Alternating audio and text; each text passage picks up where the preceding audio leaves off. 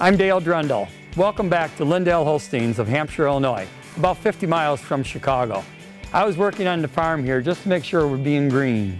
No, not that kind of green, but the kind of green dairy farmer who takes care of land and air and water. Taking care of the environment is important to me and all the dairy farmers I know. Dairy farmers like me live on the land and someday want our children to be dairy farmers. So it's important that I take care of all this today so my children and their children can live and work here too. Do you recycle at school or at home? That's great. Here on the farm we do too. Let me show you some of the ways. Here on my farm we use sand for the cows to lay on. On some other dairy farms, cows might lay on recycled newspapers or even shredded, recycled tires. Look at all these healthy, comfortable cows. Because they're animals, they eat, drink, and produce manure. That's cow poop to you and me.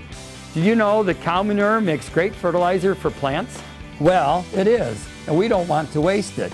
We collect the cow manure and store it until it is ready to put on the fields in the spring to help the plants grow that eventually become the feed for our cows.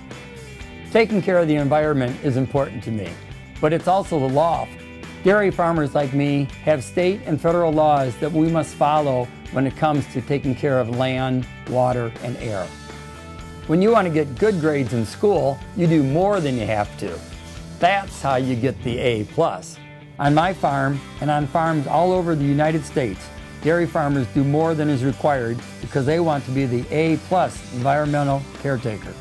Thanks for visiting the dairy farm. Keep working to get those good grades in school. And we'll keep working to get an A+ on the way we take care of the land and air and water. See you again sometime.